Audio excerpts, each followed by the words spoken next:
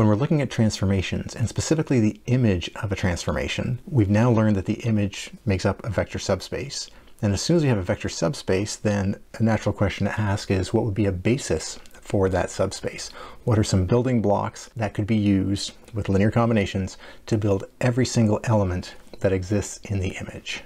Earlier, we had a bit of trial and error and equation solving to see if we had a particular vector in the image. So now we're going to be a little more strategic or take a different angle on it.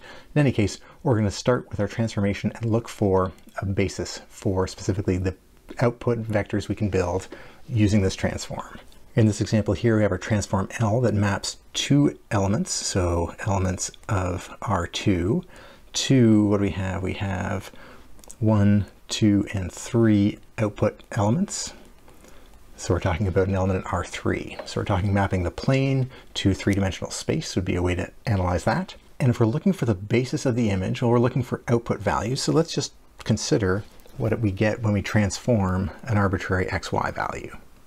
We're going to write this using the vector notation. So I'll put these into a column just to make it look a little different. Same content, but just a different visualization. And here we have x plus y, and the third component we get out, the image is all about the outputs, is 4x plus 5y. Now that's not too interesting until we extract all the x values and the coefficients that go with those, which are in this case here 2, 1, and 4. And then separately, we consider all the y components, which have coefficients -3, 1, and 5. So this version of the transform, L of xy, is identical to this, which is identical to what we started with. However, in this form, I think you can start to see where we might get a basis from. If I take any x and y, what kind of vectors do I get as part of my output? Well, I'm going to get a linear combination of those. Let's just formalize that. So our question about the image is, what elements of R3 can be made by L by choosing different xy values.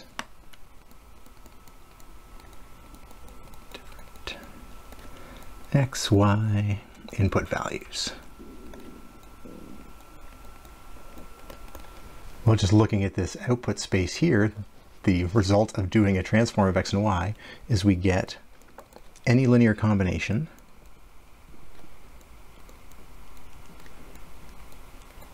of specifically these two vectors here, the vector 2, 1, 4, and the vector -3, 1, 5. No matter what x and y we pick for our input, we're going to get those multiples of these two building block vectors, which are defined by the transform itself. And a corollary to that is, well, if any vector in the image can be made as a linear combination of these elements, then that set of 2, 1, 4 and -3, 1, 5 is a spanning set, or a generating set, for what? Well, for the image of L. Those are all the possible outputs. And now we're halfway to what we were looking for. If we have a spanning set for a vector space, and we're looking for a basis, we just need one more ingredient, because we recall that a basis is equal to a spanning set plus linearly independent. We need those two conditions to be able to call a set a basis. And in this particular case here, our set, which is the 2, 1, 4 and -3, 1, 5, contains two non-multiple vectors, and that means that the set is going to be linearly independent. Now, of course, if we had more, we have to do more sophisticated testing, but we have this nice easy rule for two vectors in a set. This set is linearly independent, and that combined with the earlier result that the set was already a spanning set for the image of L, let's draw it out the full logic. Since this set 2, 1, 4, negative 3, 1, 5 is a spanning set. Seems a little redundant, but here we go. A spanning set for the image of L. And it is also linearly independent. That set of vectors is linearly independent. That implies that this set is a basis for, well, what did this set span? It spanned the image for the image of L. Now let's just add a quick graphical interpretation here.